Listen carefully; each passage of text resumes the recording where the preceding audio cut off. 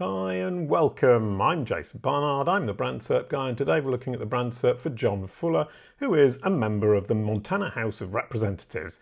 Now let's have a quick look at this left rail, not because I'm interested in the left rail, but because that left-hand side, this John Fuller member of the Montana House of Representatives Overview in Education, is sticky as I scroll down, which is something new that I haven't seen before. That's already interesting in and of itself.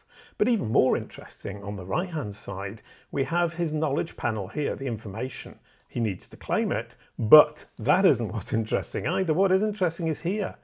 Google is actually telling us the sources, some of the sources that it's using: Ballotopedia, Wikipedia, and then I can click on Learn More, and it gives me the standard explanation as to where Google finds this information around the web, from feedback from the entity themselves if they've claimed the knowledge panel, and from feedback from other users. So Google may be starting to tell us a little bit more about where it sources its information. That's really exciting. Thank you very much.